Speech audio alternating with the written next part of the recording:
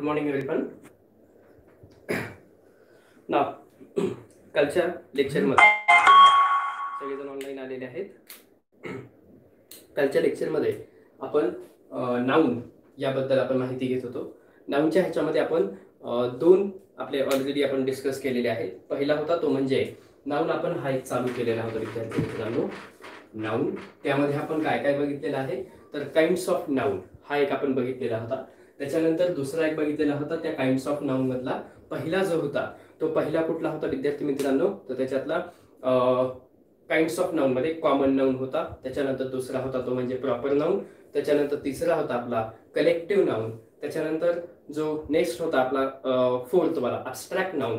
त्याच्यानंतर होता countable noun. Next होता आपला अनकाउंटेबल नाउन. त्याच्यानंतर नेक्स्ट एक होता काउंटेबल आणि अनकाउंटेबल नाउन. त्याच्यानंतर आपण पुढले एक बघितलेलं होतं noun as a gender. Gender मध्ये आपण बघितलेलं मस्क्युलाइन आणि फेमिनाइन. जेंडर मध्ये आपण काय काय बघितलं होतं मस्क्युलाइन आणि फेमिनाइन हे आपण दोन ऑलरेडी आपण हे डिस्कस केलेले होते. त्याच्यानंतर मस्क्युलाइन फेमिनाइन कॉमन जेंडर आणि दुसरा एक होता तो म्हणजे न्यूट्रल जेंडर हे एक आपण बघितलेले होते. मस्क्युलाइन जेंडर मध्ये काय आपण शिकलेलं होतं जे की मेल ॲनिमलशी डॉमिनेटेड असतात. त्याच्यानंतर दुसरा एक बघितलेला होता फेमिनाइन जेंडर. फेमिनाइन जेंडरच्या ह्याच्यामध्ये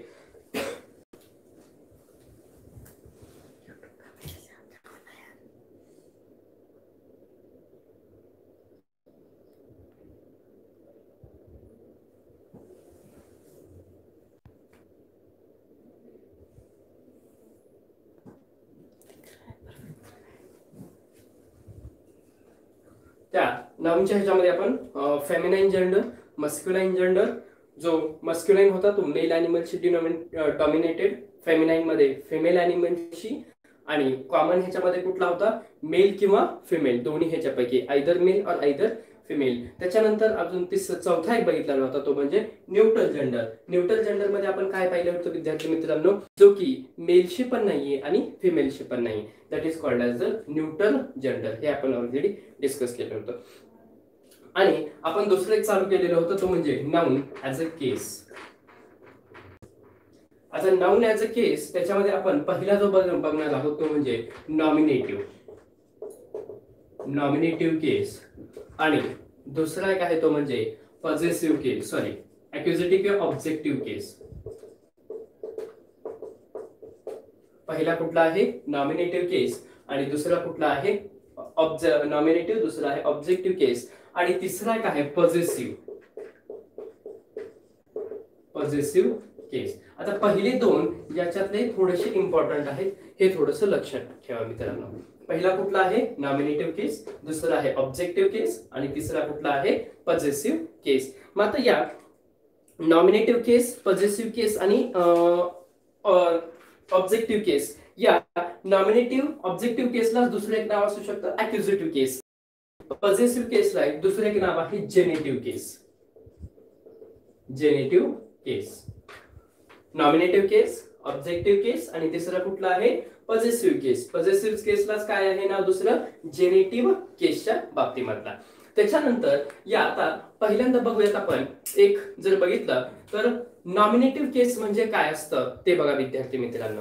नॉमिनेटिव्ह केस त्याच्यानंतर दुसरा एक आहे ऑब्जेक्टिव्ह केस. आता या नॉमिनेटिव्ह केस आणि पॉझेसिव्ह केसच्या ह्याच्यामधला जर आपण एक बघितला तर याच्यातला जर एक एक्झाम्पल बघितलं तर आपल्याला एक राम घेव अ बॉल आणि दुसरे एक आपण जर वाक्य बघितलं तर याच्यामधलं एक आहे राम घेव हरी अ बॉल. राम घेव हरी बॉल.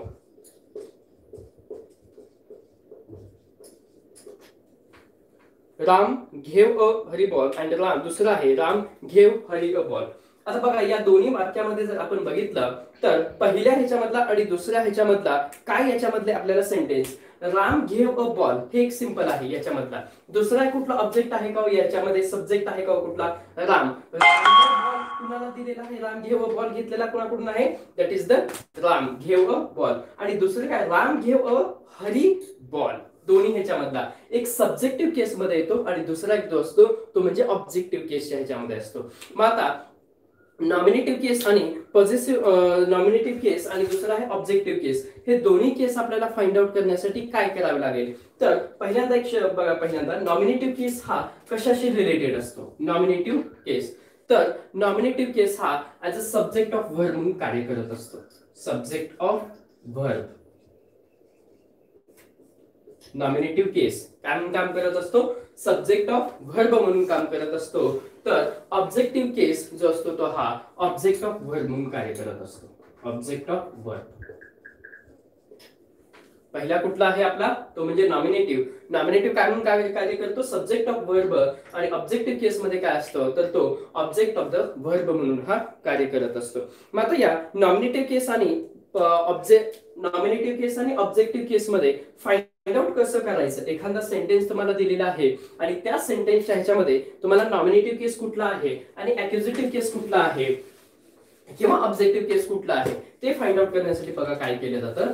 तर नॉमिनेटिव्ह केस आपण काय म्हणलेलं आहे, सब्जेक्ट ऑफ व्हर्ब, म्हणजे सब्जेक्ट आणि व्हर्ब याच्याशी डिनोटेड असल्यासारखा असतो. आणि ऑब्जेक्टिव्ह केसच्या ह्याच्यामध्ये कसं असतो, ऑब्जेक्ट हा ऑब्जेक्ट आणि व्हर्ब याच्याशी डिनोटेड हे जास्त. तर मग आता नॉमिनेटिव्ह केस आणि ऑब्जेक्टिव्ह केस हे फाइंड आउट करण्यासाठी पहिल्यांदा नॉमिनेटिव्ह केस फाइंड आउट करण्यासाठी before the verb you have to ask the questions who and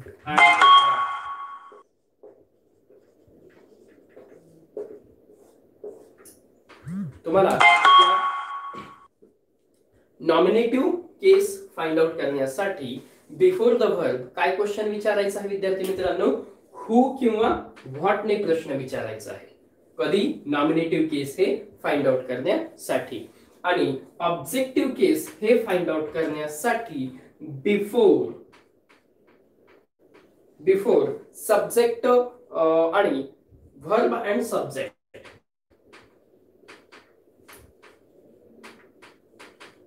before subject and verb याच्यामध्ये मात्र तुम्हाला फाइंड आउट करण्यासाठी before verb and subject, before verb तुम्हाला काय क्वेश्चन विचारायचे आहे नॉमिनेटिव्ह केस फाइंड आउट करण्यासाठी, हु किंवा व्हॉट ने प्रश्न विचारायचे. तर बिफोर व्हर्ब आणि सब्जेक्ट याच्या अगोदर ऑब्जेक्टिव्ह केस फाइंड आउट करण्यासाठी तुम्हाला विचारायचे हुम आणि दुसरे एक विचारायचे व्हॉट. दोन या क्वेश्चन्स हे विचारायचे. पहिला कुठला विचारायचा आहे, बिफोर वर्ब अँड सब्जेक्टला हुम, आणि दुसरा आहे व्हॉट न, त्यावेळेस तुम्हाला कुठला केस मिळणार आहे, ऑब्जेक्टिव्ह केस. आणि बिफोर वर्बला ज्यावेळेस तुम्हाला हु आणि व्हॉटने जर प्रश्न विचारला तर तुमची कुठली केस मिळणार आहे, नॉमिनेटिव्ह केसच्या बाबतीमधला. आणि हा नॉमिनेटिव्ह केस सब्जेक्टच्या थ्रू असतो आणि ऑब्जेक्टिव्ह केस हा कुठला असतो, ऑब्जेक्ट ऑफ द व्हर्ब असतो. त्याच्यानंतर तिसरा एक आहे तो म्हणजे आपल्याला बघायचा आहे पॉझेसिव्ह केस. आता पॉझेसिव्ह केस मध्ये जास्त हे आपल्याला लगेच लक्षात येतं, नावातच आहे पॉझेसिव्ह. पॉझेसिव्ह म्हणजेच काय, एखाद्या गोष्टीवरती पॉझेशन किंवा ओनरशिप किंवा एखाद्या गोष्टीची त्याची मालकी हक्क जो असतो दॅट इज द पॉझेसिव्ह. पॉझेसिव्ह केसच्या ह्याच्यामध्ये येतो. मग आता या पॉझेसिव्ह केसच्या बाबतीमध्ये जर आपण बघितलं तर पॉझेसिव्ह केस मध्ये रामाज अम्ब्रेला,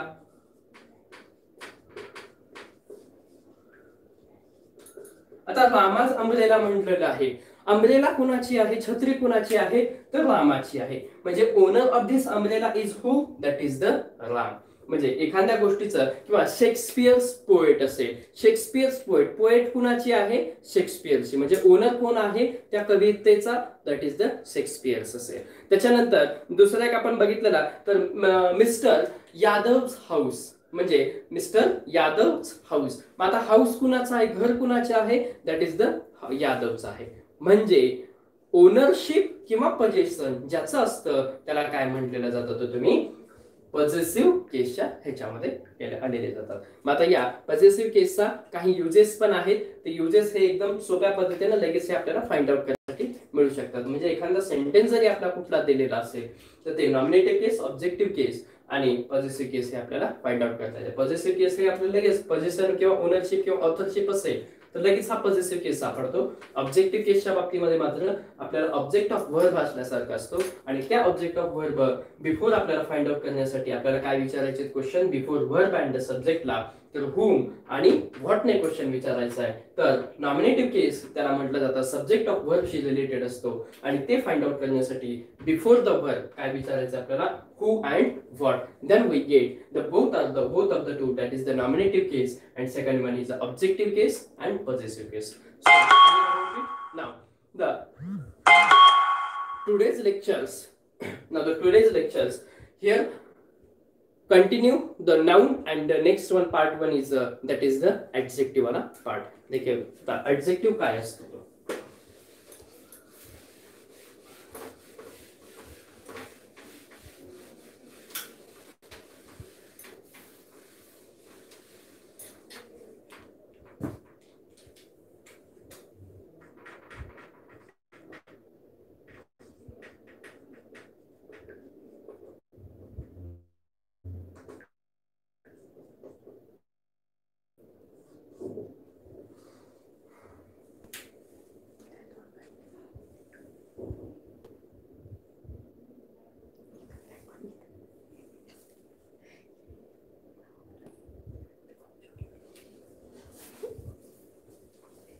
Now next मित्रांनो तुमचे काही क्वेश्चन्स असतील तर तुम्ही विचारू शकता.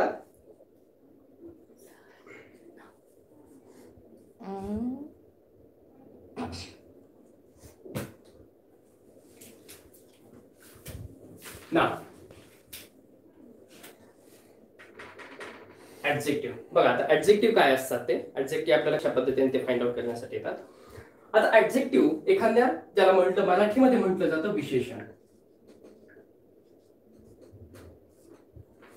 विद्यार्थी मित्रांनो जर तुम्हाला मराठीतून काही पाहिजे असतील तर कमेंट्स मध्ये सांगत चला जास्तीत जास्त, कारण इंग्लिश हे कसं आहे इंग्लिश मधून कधी कधी शिकवलेलं असतं त्यामुळे मराठी आपल्याला तेवढे हे माहिती नसतात.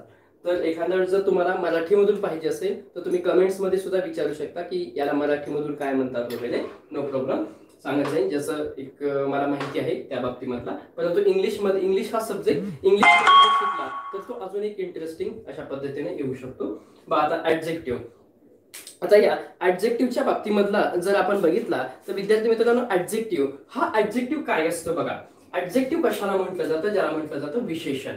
आता मराठीमध्ये आपण शिकत असताना काय शिकतो, नामाबद्दल विशेष माहिती सांगणाऱ्या शब्दाला काय म्हटलं जातं, विशेषण म्हटलं जातं. मग आता ऍडजेक्टिव्हच्या बाबतीमध्ये इंग्लिशमध्ये जर आपण बघितलं तर it is a word to add something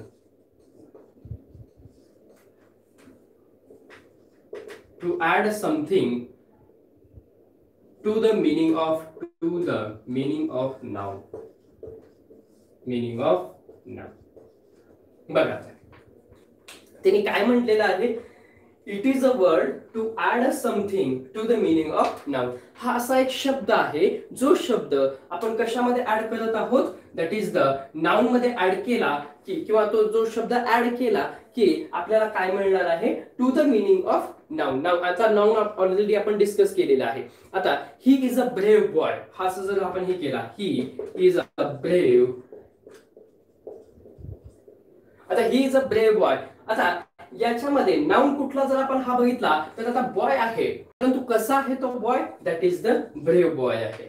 ठीक आहे, मग हुशार आहे किंवा ब्रेव्ह बॉय आहे म्हणजेच या शब्दाबद्दल आपल्याला काय आहे, तो अजून something to add something about माहिती अजून एक सांगत आहे. मग याला काय म्हटलं जातं, दॅट इज द ऍडजेक्टिव्ह, विशेषण असं म्हटलं जातं. ज्या पद्धतीने आपण नाउनच्या ह्याच्यामध्ये काइंड्स ऑफ नाउन शिकलेले आहेत विद्यार्थी मित्रांनो, सेम आपल्याला adjective, types of the adjective जे आहेत ते टाइप्स ऑफ ऍडजेक्टिव्ह सुद्धा आपल्याला या ठिकाणी आहेत. तर ते बघूया ऍडजेक्टिव्हचे टाइप्स काय काय आहेत. याच्यावरती आयोगानं हा एक 3-4 क्वेश्चन्स हे पाठीमागच्या ह्याच्यामध्ये विचारलेले आहेत, ते पण आपण लगेच घेणार आहोत. बघा पहिला आहे तो म्हणजे adjective of a quality. Adjective of quality, ज्याला मराठीमध्ये म्हटलं जातं गुणविशेषण.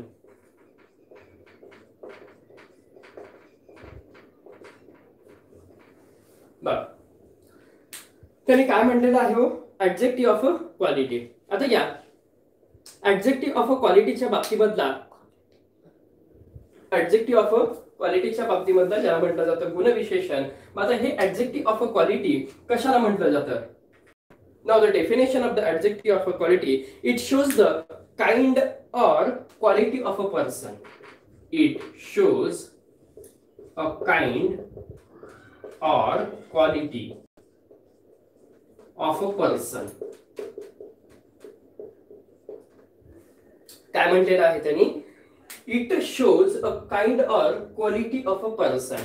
एखाद्या व्यक्तीची quality of a person or thing.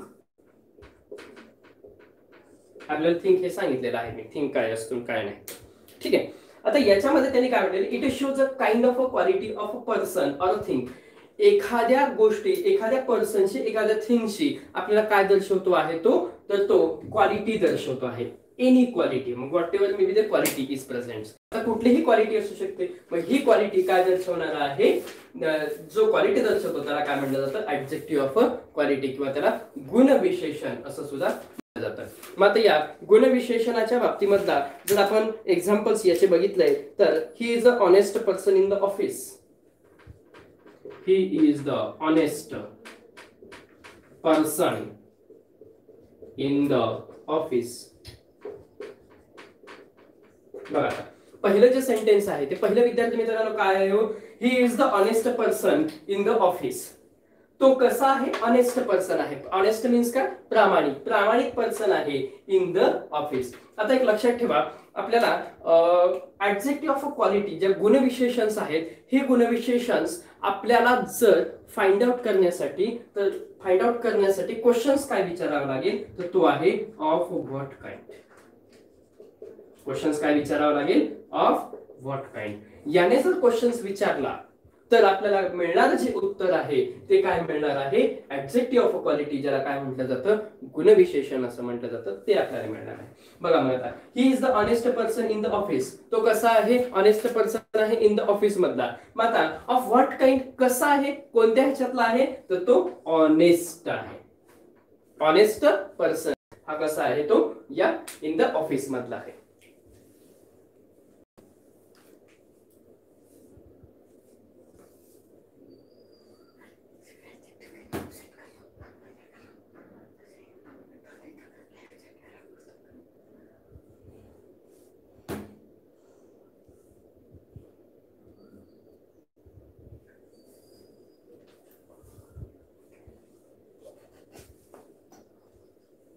Now, second one is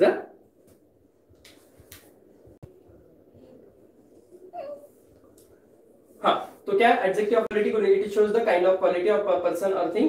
That is he is the honest person in the office. Of what kind? That is the honest. Next आहे दुसरा, तो म्हणजे the dog is hungry. The dog is hungry. बघा आता दुसरा कुठला आहे sentence? तर तो म्हणजे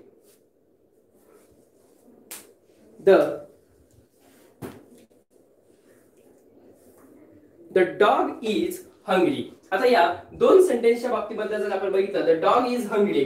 Of what kind is dog? तर आन्सर काय मिळत आहे विद्यार्थी मित्रांनो? दॅट इज द क्वालिटी मिळत आहे. म्हणजे हंग्री ही काय आहे? त्याच्यातला क्वालिटी दर्शवत आहे. हंग्री ही क्वालिटी दर्शवत आहे. पहिल्या वाक्यामध्ये काय दर्शवलं आपल्याला? ऑनेस्ट हा एक दर्शवला. त्याच्यानंतर दुसरा एक आहे तो म्हणजे दिस शर्ट इज अ ब्लॅक. तिसरा, दिस शर्ट इज अ ब्लॅक. तिसरा कुठला आहे तो आपला? दिस shirt is a black. Of what kind? कसा आहे तो शर्ट? कसा आहे shirt? That is the black कलरचं शर्ट आहे. मग याच्यामध्ये सुद्धा काय दर्शवलेलं जातं? तो म्हणजे ऍडजेक्टिव्ह ऑफ क्वालिटी, ज्याला काय म्हटलं जातं? गुणविशेषण असं मी म्हटलं जातं. त्याच्यानंतर पुढला एक आहे तो म्हणजे बघा ऍडजेक्टिव्ह ऑफ क्वालिटीच्या ह्याच्यामध्ये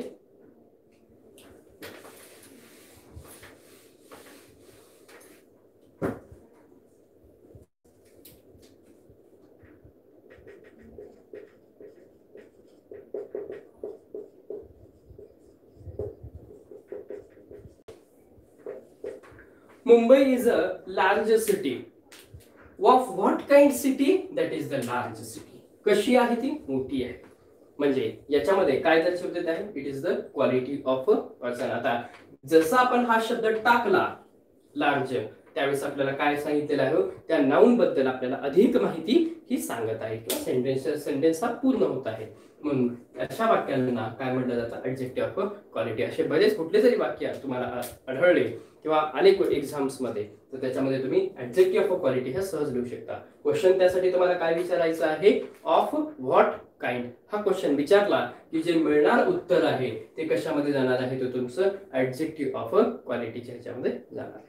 त्याच्यानंतर पुढला एक आपल्याला बघायचा आहे, तो एक म्हणजे बघा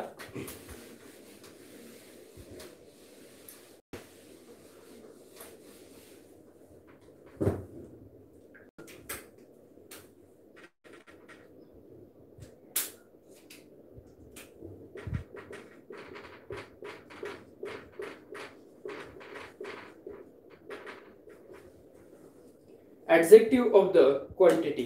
आता या ऍडजेक्टिव्ह ऑफ द क्वांटिटीच्या ह्याच्यामध्ये ज्याला परिणामदर्शक विशेषण,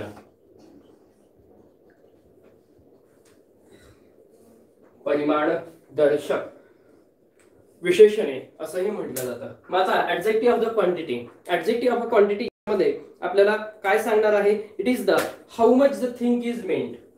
it shows how much the things is meant. वाक्य काय आहे या ह्याच्यामधला, तो म्हणजे it shows the how much. How much ला याला आपण अंडरलाईन करू शकतो. हाऊ मच क्वांटिटी ह्याच्यामध्ये दर्शवली जाते. हाऊ मच म्हणजे किती आहे. How much the thing is meant. परिणामदर्शकच्या बाबतीमधला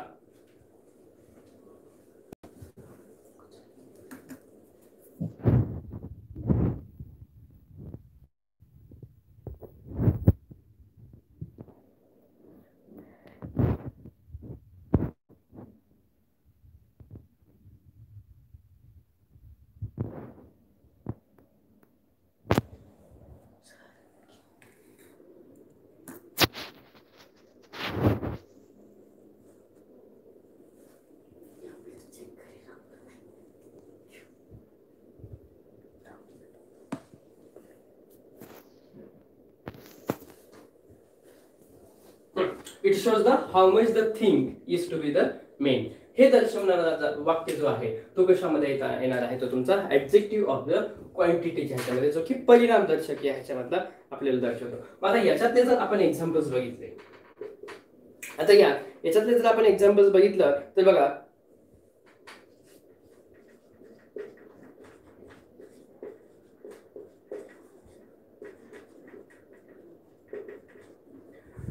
वाक्य काय म्हणलेलं आहे, we have had enough exercise. आता अजून एक लक्षात ठेवा, ऍडजेक्टिव्ह ऑफ द क्वांटिटी हे फाइंड आउट करण्यासाठी क्वेश्चन्स तुम्हाला विचारायचा आहे, तो म्हणजे हाऊ मच.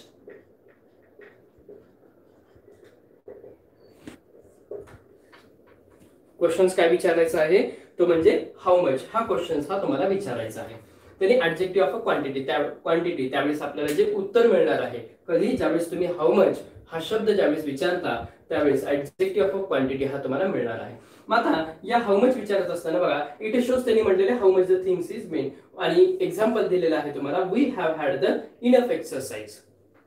आम्ही जी एक्सरसाइज केली ती इनफ आहे, पुष्कळ आहे, या पद्धतीचा मीनिंग होतो याचा. मग आता how much exercise we have done और how much exercise we have had, that is the answer. काय ते विद्यार्थी मित्रांनो, इनफ केलेली आहे. इनफ. मग आता हा इनफ कशामध्ये येणार आहे, तो तुमचा ऍडजेक्टिव्ह ऑफ द क्वांटिटीच्या ह्याच्यामध्ये स्वरूपामध्ये गणला जातो. बघा, ऍडजेक्टिव्ह ऑफ द क्वांटिटी परिणामदर्शक ज्याला म्हटलं जातं. परिणामदर्शक मध्ये आपण डेफिनेशन काय केलेली आहे, it is shows the how much the thing is to be the meant.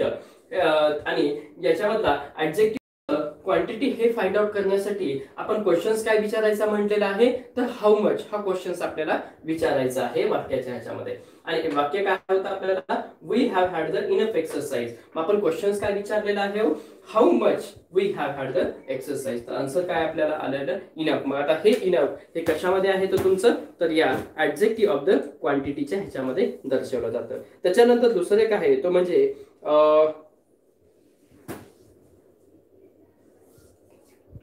I want some coffee. I want some coffee. बघा आता, I want some coffee. मला काय आहे, काही कॉफी पाहिजे किंवा थोडी कॉफी पाहिजे. I want some coffee. मग आता या वाक्यामध्ये जर आपण बघितलं तर ऍडजेक्टिव्ह ऑफ द क्वांटिटी हे फाइंड आउट करण्यासाठी काय करावं लागेल हो, तर क्वेश्चन्स काय विचारायचं आहे आपल्याला, ऑफ हाऊ मच.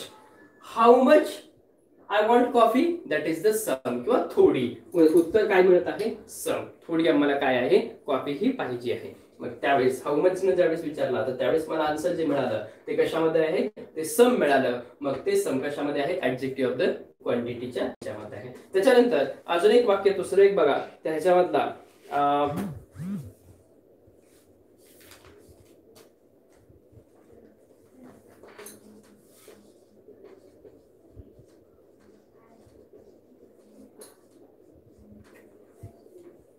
दुसरं एक वाक्य या ह्याच्यामध्ये काय आहे ते तुमचं, he did not eat any rice.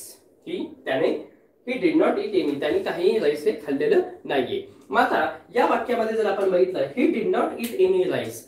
मग आता क्वेश्चन आपल्याला काय विचारायचा आहे, हाऊ मच न हा विचारायचा आहे. How much he did not eat rice, that is answer काय येतं, एनी राईस. काही सुद्धा, एनी राईस त्यानं खाल्लेलं नाहीये. आता हा एनी कशामध्ये आहे तो तुमचा, या एनी ऍडजेक्टिव्ह ऑफ द क्वांटिटीच्या ह्याच्यामध्ये येतात. ऍडजेक्टिव्ह ऑफ द क्वांटिटीच्या ह्याच्यामध्ये येतो एनी. त्याच्यानंतर सम बघितला, त्याच्यानंतर इनफ एक बघितला, त्याच्यानंतर दुसरं एक आहे I will have a light dinner.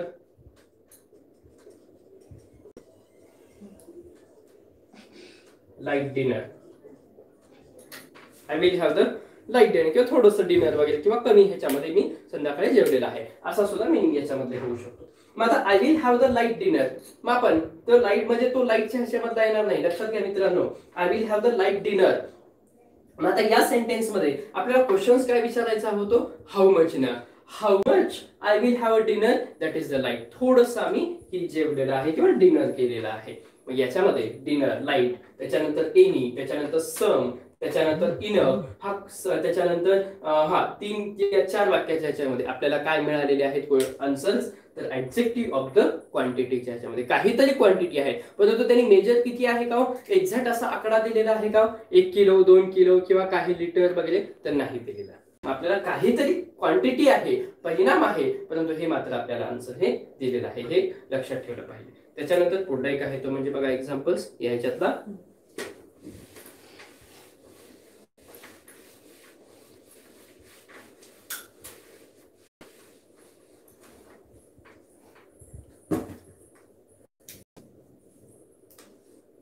There has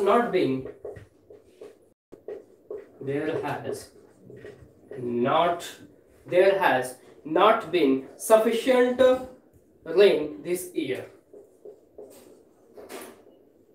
Sufficient rain this year.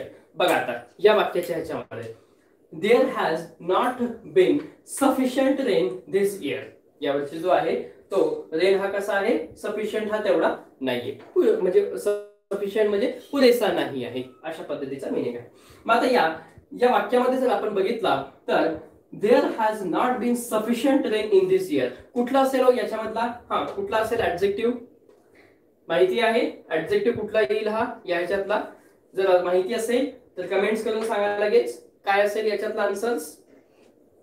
There has not been sufficient rain in this year. काय आहे, there has not been sufficient rain in this year.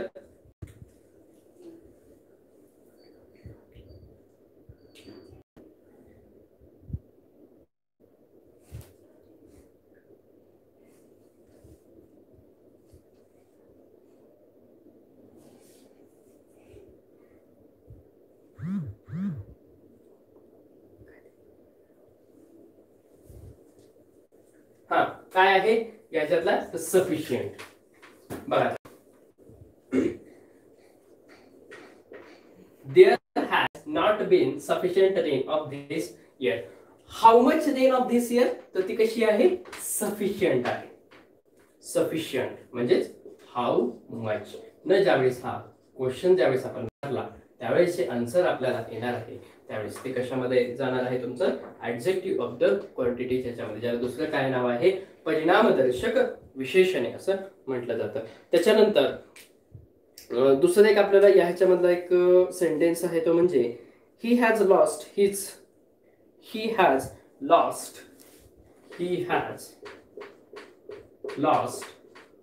All his wealth. बघा, he has lost all his wealth असं म्हटलेलं आहे ते. He has lost all his wealth. He has lost all his wealth. त्याने काय केलेलं आहे, पूर्णच्या पूर्ण वेल्थ ही त्याची जी हेल्थ जी आहे, वेल्थ त्याच्यामध्ये लॉस्ट केलेली आहे, हरवलेली आहे. मग आता या सेंटेन्सच्या ह्याच्यामधला how much of his wealth is lost he that is the all. सगळीच्या सगळी त्याला जी वेल्थ आहे ती काय केलेली आहे, लॉस्ट केलेली आहे. मग आपल्याला हाऊ मच ने ज्यावेळेस आन्सर केला त्यावेळेस जे आन्सर काय आलेलं आहे तर ते ऑल आलेलं आहे. मग हा कशामध्ये जाणार आहे, तो तुमचा ऍडजेक्टिव्ह ऑफ द क्वांटिटीच्या ह्याच्यामध्ये जाणार आहे. त्याच्यानंतर पुढला एक या ह्याच्यामधला एक अजून एक वाक्य असलेला बघूयात आपण विद्यार्थी मित्रांनो. You have no sense. बघा आता या ह्याच्यातला आहे, यू हॅव नो सेन्स.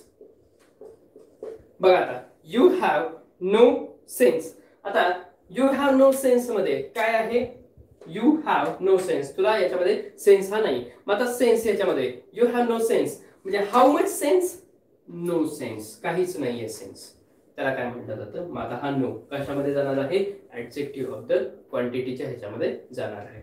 समजतं हे. त्याच्यानंतर जो पुढला एक आहे आपल्याला ऍडजेक्टिव्हच्या या ह्याच्यामधला ऍडजेक्टिव्ह ऑफ अ नंबर. मग आता हा ऍडजेक्टिव्ह ऑफ अ नंबर काय असतो.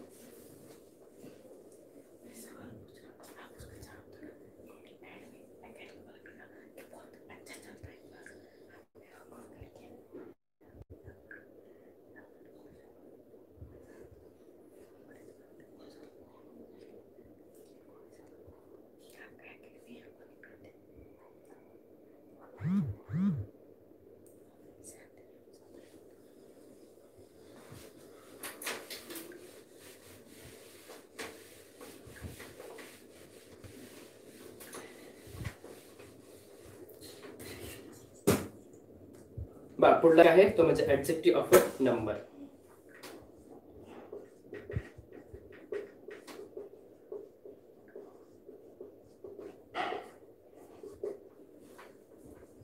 आता या ऍडजेक्टिव्ह ऑफ अ नंबर ज्याला म्हटलं जातं संख्यावाचक विशेषणे.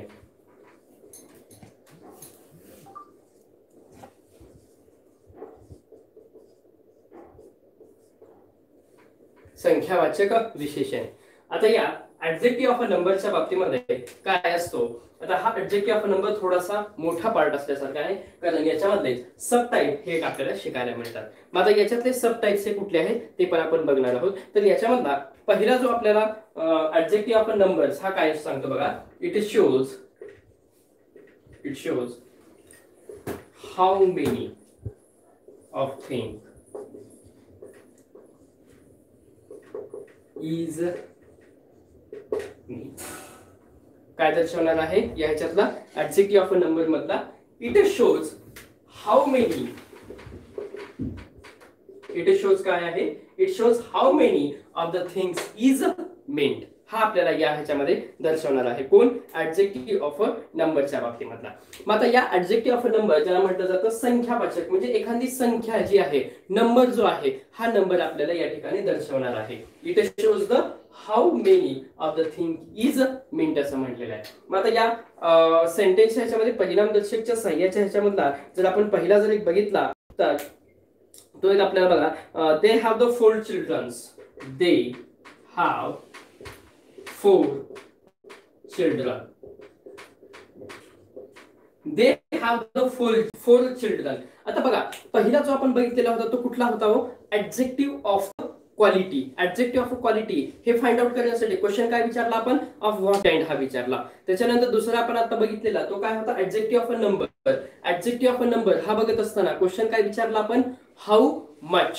आणि तिसरा एक जो आपल्याला या ऍडजेक्टिव्ह ऑफ अ नंबर मग फाइंड आउट करण्यासाठी क्वेश्चन काय विचारायचा आहे तो म्हणजे हाऊ मेनी. हा ज्यावेळेस आपण क्वेश्चन विचारू येणार जे आपले उत्तर असेल ते कशामध्ये जाणार आहे, संख्यावाचक विशेषण किंवा ऍडजेक्टिव्ह ऑफ अ नंबर मध्ये जाणार आहे.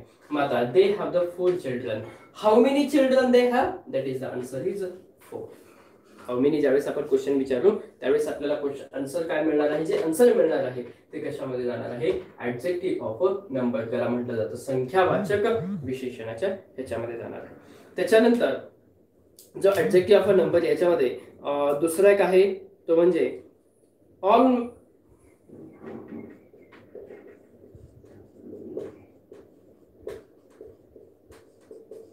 ऑल मेन मस्ट डाय. बघा आता याच्यामधला ऑल मेन मस्ट डाय. आता या ऑल मेन मस्ट डायच्या ह्याच्यामध्ये जर आपण सेंटेन्स बघितलं तर याच्यामध्ये आपल्याला क्वेश्चन काय विचारायचं, तर हाऊ मेनी हा क्वेश्चन विचारायचा आहे. How many main must dye, sorry how many main must dye, that is the all. सर्वच्या सर्व पुरुषे मस्ट डाय मेलेले पाहिजे. तर याच्यामध्ये काय आहे, ऑल हा कशामध्ये येणार आहे, तो तुमचा ऍडजेक्टिव्ह ऑफ नंबर, संख्यावाचक या ह्याच्या. त्याच्यानंतर पुढला एक आहे तो म्हणजे दुसरा एक या there R the no picture in this book.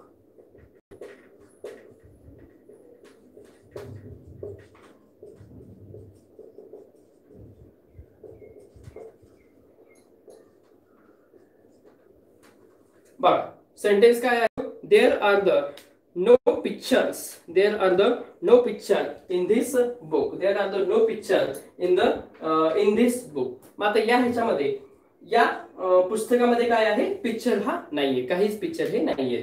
मग आता how many picture in this book there R, that is the answer काय आहे आपल्याला, नो, एकही पिक्चर हा नाहीये या ह्याच्यामध्ये. मग आपल्याला जे आन्सर आलेलं आहे ते कशामध्ये आहे, ते तुमचं ऍडजेक्टिव्ह ऑफ नंबर. मग हा ऍडजेक्टिव्ह ऑफ नंबर कशामध्ये येणार आहे, तुमचा संख्यावाचक विशेषणांच्या बाबतीमध्ये येणार आहे. क्वेश्चन आपण काय विचारला फाइंड आउट करण्यासाठी, ऍडजेक्टिव्ह ऑफ नंबर हे हाऊ मेनी, हाऊ मेनी ने विचारला. How many pictures in this book, that is the no picture. याच्यामध्ये how many man must dye, all. त्याच्यानंतर याच्यामध्ये how many children's they have, that is the 4. त्याच्यानंतर पुढला एक आहे तो म्हणजे याच्यातला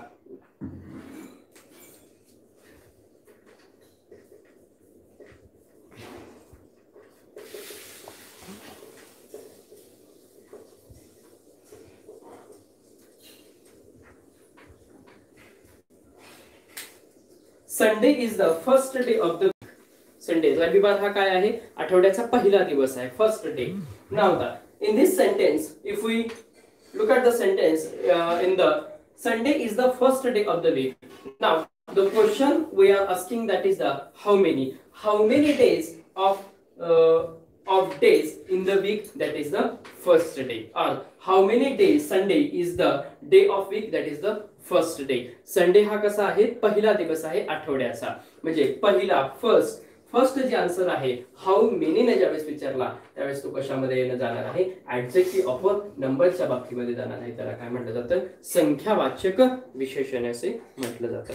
त्याच्यानंतर असे बरेच एक्झाम्पल्स हे आपण हाऊ मेनी ने ज्यावेळेस क्वेश्चन्स आपण विचारू त्यावेळेस वाक्याच्या ह्याच्यामध्ये आपल्याला जो मिळणार आहे तो कशामध्ये, ऍडजेक्टिव्ह ऑफ नंबरच्या ह्याच्यामध्ये मिळणार आहे. त्याच्यानंतर पुढला एक आहे तो म्हणजे याच्यातलेच आपल्याला सब टाइप्स हे एक आपल्याला शिकायचं आहे. आता याच्यामध्ये एकूण 3 सब टाइप हे आपल्याला पाहायला मिळतात. पहिला जो आहे तो म्हणजे डेफिनाइट आहे, दुसरा आहे तो म्हणजे इनडेफिनाइट आणि तिसरा आहे डेमॉन्स्ट्रेटिव्ह ऍडजेक्टिव्ह. बघूयात ते.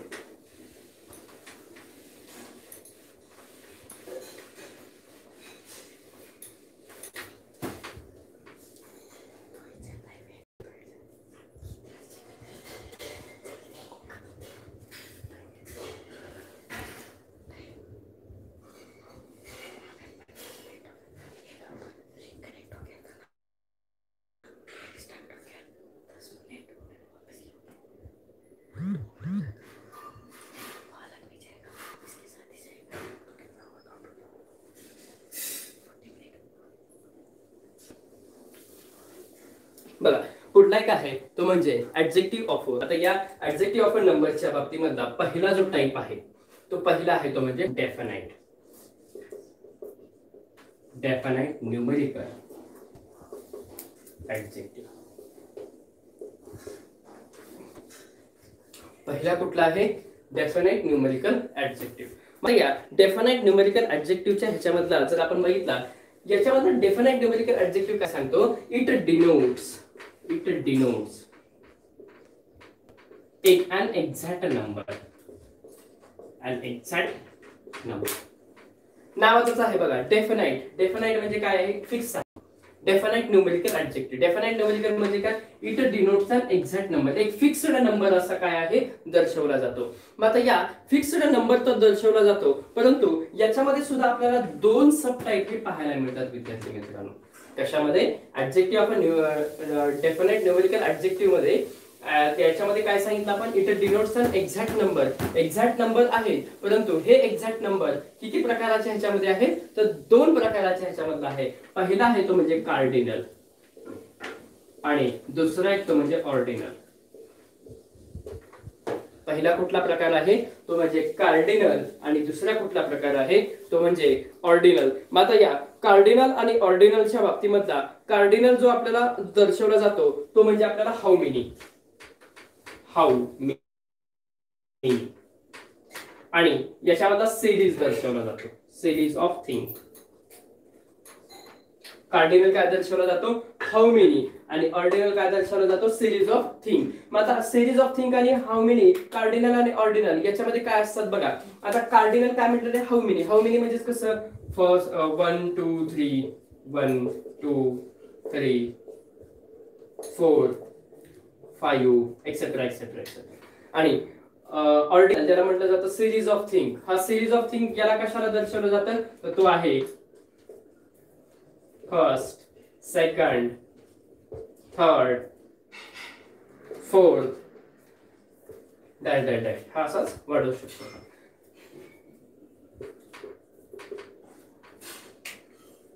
कार्डिनल आणि ऑर्डिनल. कार्डिनल हाऊ मेनी आणि याच्यातला काय असतो तो म्हणजे सिरीज ऑफ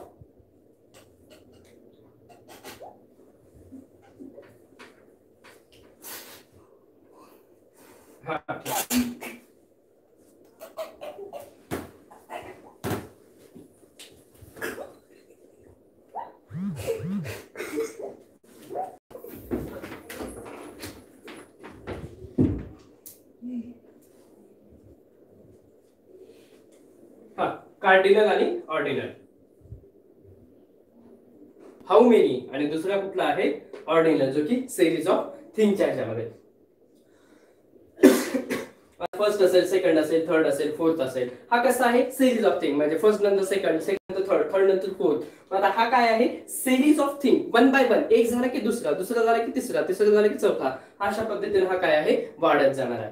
परंतु कार्डिनलच्या ह्याच्यामध्ये कसं आहे? हाऊ मेनी म्हणजे 10 20 50 60 हा अशा पद्धतीने हा कसा आहे? तर तो कार्डिनल्स मध्ये म्हणजे हाऊ मेनी किती आहेत? एक्झॅक्ट नंबर आहे याच्यामध्ये. परंतु याच्यामध्ये कसं आहे? सिरीज आहे. म्हणजे फर्स्ट सेकंड स्कूलमध्ये किंवा कॉलेजमध्ये असतो फर्स्ट रोल नंबर, फर्स्ट नंतर काय असतं? सेकंड, थर्ड अशा पद्धतीने जो आहे तो सिरीज ऑफ थिंग. किंवा एखादं पारितोषिक वगैरे असेल तर त्या ह्याच्यामध्ये फर्स्ट सेकंड थर्ड जे असतं तर ती कशा पद्धतीची असते? सिरीजच्या अशा पद्धतीची असते. फर्स्ट झाले की सेकंड, सेकंड झाले की थर्ड, थर्ड झाले की फोर्थ अशा पद्धतीने. पहिल्यांदा डेफिनाइट. डेफिनाइट मध्ये काय सांगितलं? It denotes an exact number. Exact number मध्ये कशा आहेत? याच्यामध्ये सुद्धा दोन प्रकार आहेत. एक आहे कार्डिनल, दुसरा कुठला आहे? तो म्हणजे ऑर्डिनल. कार्डिनल म्हणजेच काय असतात? तर हाऊ मेनी आणि ऑर्डिनल म्हणजेच काय असतात? तर तो सिरीज ऑफ थिंग्स. मग आता कार्डिनल्स हाऊ मेनी म्हणजे 1 2 3 4 आणि ऑर्डिनल्स म्हणजे फर्स्ट सेकंड थर्ड आणि फोर्थ अशा पद्धतीने